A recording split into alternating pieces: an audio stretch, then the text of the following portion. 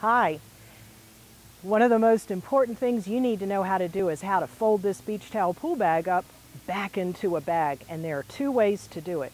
I'm going to show you both ways, but when you get your beach towel pool bag, the very first time, it's folded in a method I call the flat and perfect method.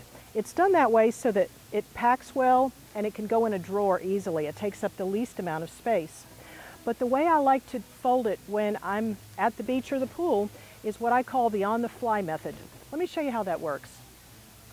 First of all, when it's a towel and you're finished for the end of the day, there are three simple steps. You're going to flip it, fold it, and tuck it.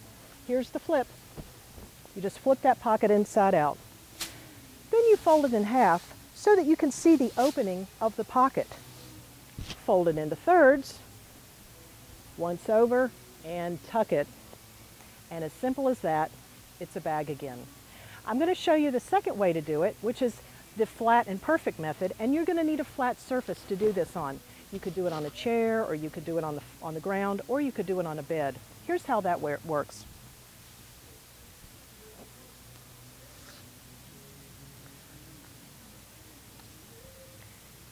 You fold the flaps right to the edge of the pocket. And then starting at the bottom, just fold up about a foot at a time until you get to the pocket. Flip it over, reach in, grab the corners,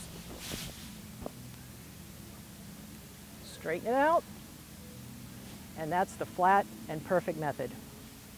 Thanks for watching and enjoy your beach towel pool bag.